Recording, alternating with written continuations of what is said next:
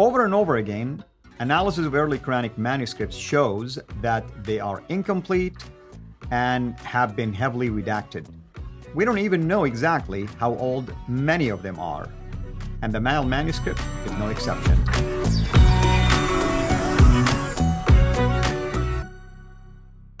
We are highlighting a book actually by this title, Creating the Quran, by Stephen Shoemaker, who in my opinion and Dr. J's opinion really did a good job in addressing a lot of the controversial issues that we've been highlighting actually for a while. For the last couple of episodes, we were zooming in, myself and Dr. J, on early Quranic manuscripts, and we're doing that intentionally to give a background behind why those manuscripts are important. They tell a story about the creation of the Quran, obviously. Today, we're going to talk about what is called the Ma'il, the slanted. That's the Ma'il is Arabic for slanted, and we're referring specifically to what is called the British Library manuscript, or the OR 2165. That's the number that is given to it. With me here, of course, to talk about that is Dr. J. Dr. J, welcome back. Well, good. Yeah, it's great to go through these manuscripts to finally get some hard evidence and to look at what's on the ground. We have always said this: if you're going to talk about history, go to the history, go to that period, go to that time, and let's look at these manuscripts. So let's go put up on the screen here the Ma'il itself. There's a picture of it. We've got it right here. This is the Ma'il. It is huge. This is a life-size facsimile. You can't buy this anymore. This is very expensive. I've got the entire manuscript here, and I can hardly hold it. I'm just opening up here, and you can see that it is big, and you can see it's slanted. And some people think that this is a palimpsest. There is a bleeding through of some letters below it. But if you look at the bleeding through, you will notice that they're going the other direction. Really, it's the bleeding through from the back section. There's a word that's been added here. Here you can see an entire line that's been added in a different script. This is obviously the standardization. So you can see that there are some problems here. You notice it doesn't have any dots on it. It doesn't have any vowels. So no dhamma, no kasra. The dhamma would be the u, a vowel that would be above the letter. The kasra would be the e that would be below the letter. The fatha would be the a that would be above the letter, the slash. Those three vowels don't exist. Dots don't exist either. The nun, which would be the one dot above it. The ta would be the two dots above it. Or the tha would be three dots above it. The ba, one dot below it. Or the ya, two dots below it. Don't exist on any of these. You can see that page after page after page. You can just go through it, and you can see none of them have it. So this is a very early script, a very early manuscript. It's written on parchment, so animal skin, and it does have, in some cases, 3 slashes above it, or in some cases where you can see a versification. So verses have been added here, but they don't agree with the versification that we have today in other ones. At times, you will see a letter has been added in red in a different color. That's been added at a later date. Here you can see a verse of medallion has been added here, and I'm starting to get tired holding this up. It is so heavy. But this is a life-size facsimile of what is there in the British Library. The British Library has this entire manuscript, and that's why we have it here. Now, let's look and just look at the next slide here, and let's see what they're saying. Altekulic says very clearly when he did the study on this, and remember, it's Altekulic and Esanlu, these two Turkish scholars. They took these 6 manuscripts. This is manuscript number 3, and they dated it. They looked at it. They spent 5 years. They were the first 2 to actually look at the manuscript and do just that. And when they looked at this manuscript, they said that they dated it to around 8th century, early 8th century, so about 727, 25.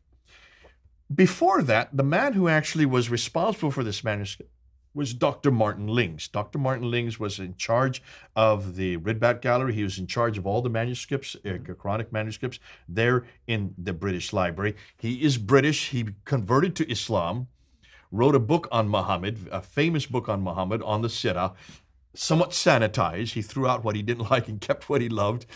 He did a little bit of that, not as much as what's her name? I can't remember her name. The Catholic nun who went even further But he certainly was the one that dated this manuscript. And look at the date that he puts it. He put it to the late 8th century. Late 8th century. Let me just tell you, this is a personal experience. I would go down and show people this manuscript all the time. And back, I can't remember the year, maybe the turn of the century, just about 2001, 2002, I got a phone call because this had always been sent 790. 790 was the date for this manuscript. I got a phone call from somebody who said, Jay, have you looked at the manuscript, the Ma'il Manuscript that's in the Ridback Gallery? I said, yeah, what do you mean? What's going on? He says, look at the date that's been attributed to it. It's been put to 690. I said, 690? That's 7th century. Well, I wanted to find out why they'd done it to 6, so I went to look, and sure enough, on the tag below it, it said 690, late 7th century. They'd put it down 100 years. Who is they? Well, I wanted to find out, so I went on a phone call. I didn't say who I was. I called up the head, and I can't give you the name. I said I wouldn't give his name. But if you look in the early part of this century, who was responsible for the Ridback Gallery and all the manuscripts, that man, he answered the phone call, and I said, sir, I gave my name, and I said, I see that on the Ma'il Manuscript, the 2165, you have reduced it down to the 7th century, 690. Can you tell me why?